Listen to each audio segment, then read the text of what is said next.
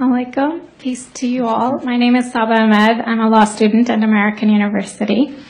I am here to ask you a simple question. I know that we portray Islam and all Muslims as bad, but there's 1.8 billion Muslim followers of Islam. We have 8 million plus Muslim Americans in this country, and I don't see them represented here. But my question is, how can we fight an ideological war with weapons? How can we ever end this war?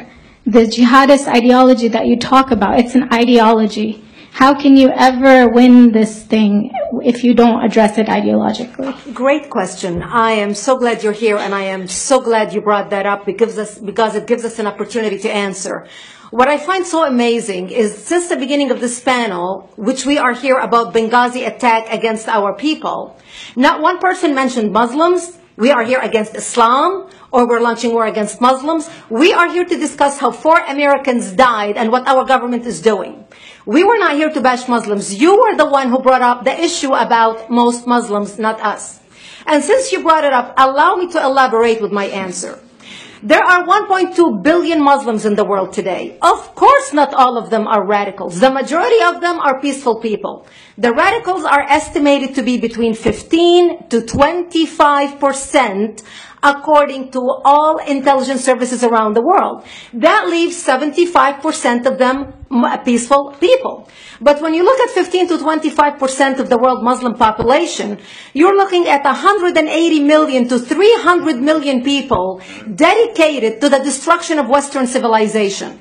That is as big as the United States. So why should we worry about the radicals, 15 to 25%? Because it is the radicals that kill. Because it is the radicals that behead and massacre. When you look throughout history, when you look at all the lessons of history, most Germans were peaceful. Yet the Nazis drove the agenda. And as a result, 60 million people died. Almost 14 million in concentration camps. 6 million were Jews. The peaceful majority were irrelevant. When you look at Russia, most Russians were peaceful as well. Yet the Russians were able to kill 20 million people. The peaceful majority were irrelevant. When you look at China, for example, most Chinese were peaceful as well. Yet the Chinese were able to kill 70 million people. The peaceful majority were irrelevant. When you look at Japan prior to World War II, most Japanese were peaceful as well. Yet Japan was able to butcher its way across Southeast Asia, killing 12 million people, mostly killed with bayonets and shovels.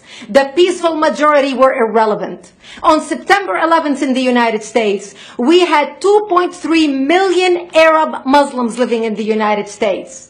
It took 19 hijackers, 19 radicals to bring America down to its knees, destroy the World Trade Center, attack the Pentagon, and kill almost 3,000 Americans that day. The peaceful majority were irrelevant. So for all our powers of reasons and us talking about moderate and peaceful Muslims, I'm glad you're here. But where are the others speaking out? And since you are the only Muslim representative,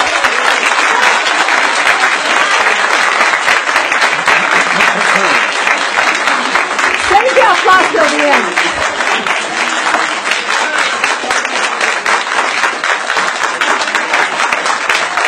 Thank you. Thank you. And since you're the only Muslim representative in here, you took the limelight instead of speaking about why our government, and I assume, are you an American?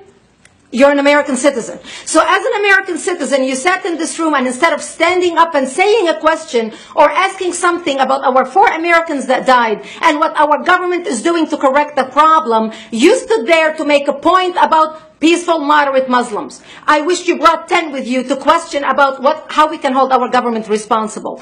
It is time we take political correctness and throw it in the garbage where it belongs and start calling it fair.